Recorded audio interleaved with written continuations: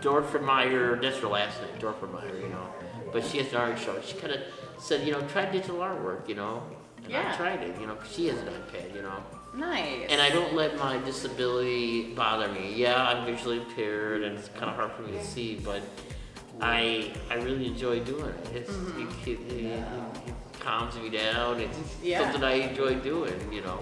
Do you think that that's going to inspire other people? Yes, yes, I do. Feel like they can be artists too? Oh yeah, I do. I hope it could be an inspiration to other people who want to be art. Yeah. It's not easy, but you know, if they got the passion, the heart for it, you know, great. Through the residency, it's like a learning experience, you know.